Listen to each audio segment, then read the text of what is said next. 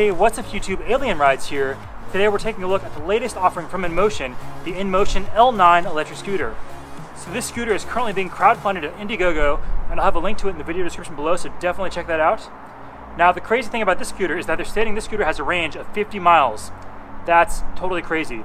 So we're definitely going to do a range test. I don't know if I have enough time to do the range test for this review video, but we're definitely going to do it in the future. So for now, we're just going to go on a ride, and I'll tell you about some of the features and how the scooter feels. Subscribe and let's ride.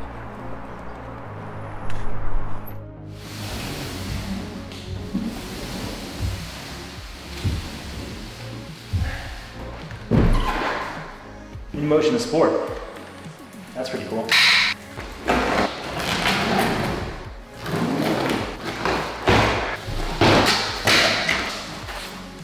Some parts. Charger.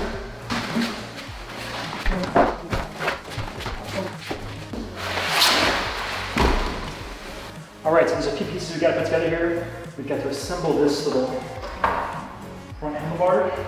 And it comes with all the tools I need to assemble those front handlebars. So that makes it pretty easy.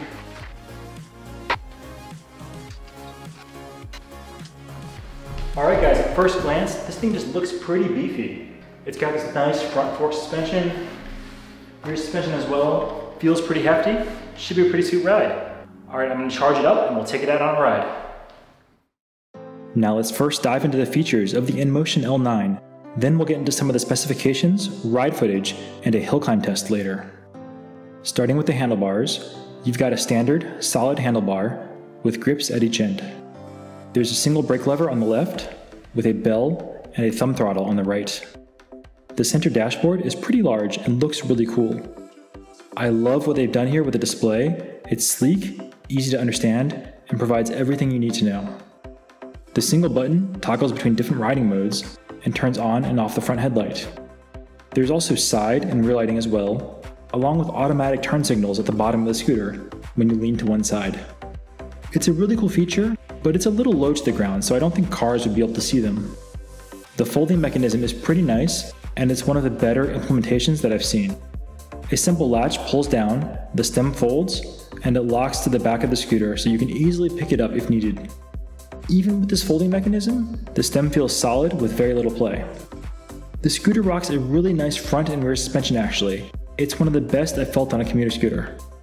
Oftentimes when going over a bump, I would brace for it, then be very surprised as I felt nothing. Here's some footage of a little dirt path that I rode on with the L9, and it did a great job handling it. The large 10-inch tubeless tires also contribute to the smoothness of the ride. Normally flats are a concern with these air-filled tires on commuter scooters, but I think that the larger 10-inch tires here might help quite a bit with that. The deck is fairly large and super comfortable for me to ride. It's also covered with a nice rubber surface, and I don't think you're going to be slipping on this deck at all. They're also going to have an additional seat attachment available, and that's pretty cool because not many commuter scooters have that available. You've got two charge ports so you can charge fairly quickly if needed, though this review unit only came with a single charger. I think you have to pay for the additional charger. So now, let's get into the specs. It rocks pretty standard specs for a commuter with a 500 watt motor and 1000 watts peak. This was enough to propel me to the stated top speed of 30 kilometers or 18.6 miles per hour fairly easily. I did feel like the scooter had more power in it though, so maybe it's possible to hack it or unlimit the power somehow. The electronics within the scooter are really great. There's all sorts of features to ensure the longevity and safety of your scooter. There's protection for things like over-discharge, short circuits, overcharge, battery equalization, and temperature protection. I actually experienced some of this later on, so stay tuned to see what happens. The battery itself is a 675 watt-hour battery with 63 volts of peak power. The 63 volt figure is a bit interesting for me because that's a bit of a high number for a typical commuter scooter. The included charger will charge it at 1.8 amps and charge in 7.2 hours, or half of that if you use two chargers together. Now where it gets interesting is the range. The factory stated range is about 59 miles. That's a huge number for a commuter scooter.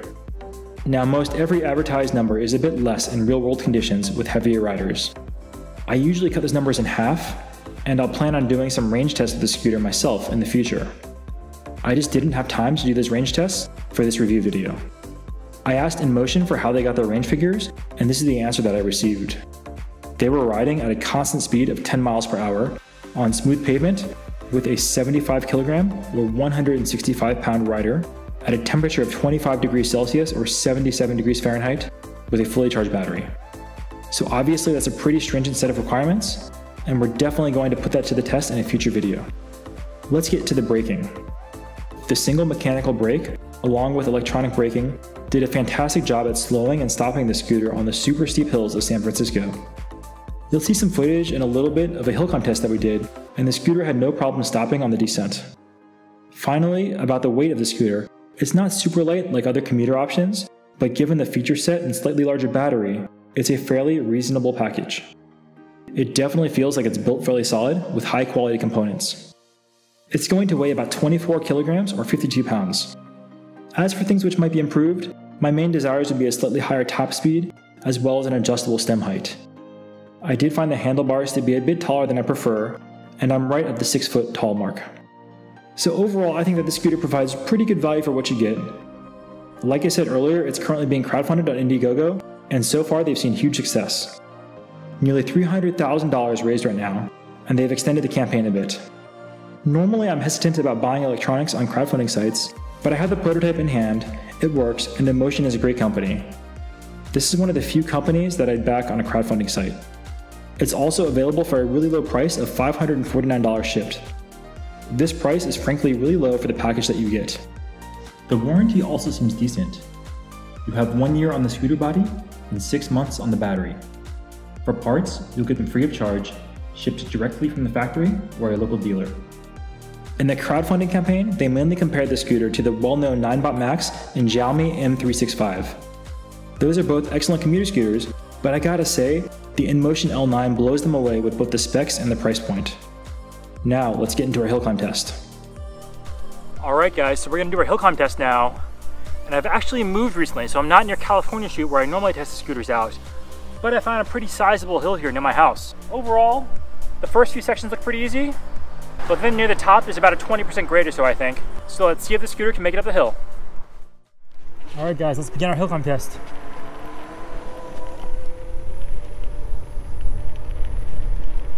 We are cruising up Alabama Street now. This first section is pretty simple. This goes all the way up to the top of Bernal Heights, I think.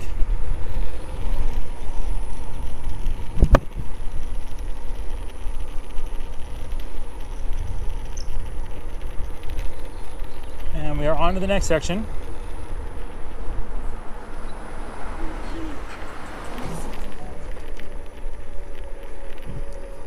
We're slowing down a little bit, but we're still going about 10, 11 miles per hour up this hill.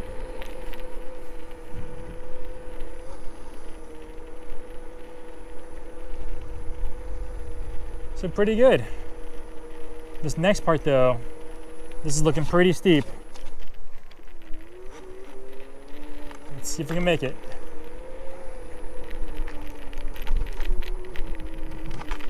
We are slowing down considerably. And that's all we got, but that's not bad at all. Made it all the way from the bottom of the hill to here or so. And most of the houses end about here, so this is probably pretty good if you live anywhere below this part of the hill. So not bad. Well guys, we were just continuing up our hill very slowly. I was kind of kicking it a little bit, and we got to here, and this red light came on and the speed is flashing, and the throttle doesn't do anything. So I think I broke the scooter. Made it pretty far up this hill and then it just died on me. So let me try to turn it off, turn it on again. Still got the same error. I guess I'm screwed. I'm pretty far from home. Maybe I'll see if I can Uber back. I guess it's gonna cut this video short. So check this out. The LED is flashing. This red light is here now. So actually guys, the red light just disappeared. So I don't know what that means. I thought maybe a controller exploded, but turns out it just overheated. So that's pretty cool actually. If it can just overheat and not like totally blow up the controller, that's a good thing. So I didn't know what it meant. Turns out it's totally fine. The scooter goes, so now you kind of know a little bit about the capabilities. If you push it too hard, it's gonna overheat, but that's not too bad. I've had a lot of scooters that when you push it that hard, they just totally break and fail, and then you're stuck with a heavy paperweight. Okay guys, and with that, I'm gonna head on home now, watching those steep hills. This thing still though is a pretty awesome commuter solution, so definitely check out their Indiegogo. I'll have a link to it in the video description. If you like this episode, please like, subscribe, comment, all that good stuff. Thanks so much for watching, and we'll see you all next time.